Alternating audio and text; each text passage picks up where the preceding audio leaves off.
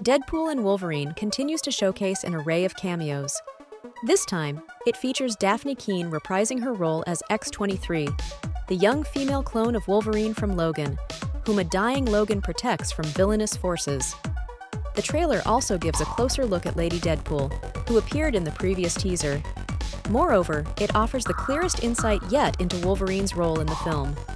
Deadpool explains that on his world, Wolverine is the X-Man. However, this particular Logan variant lacks such an illustrious superhero career.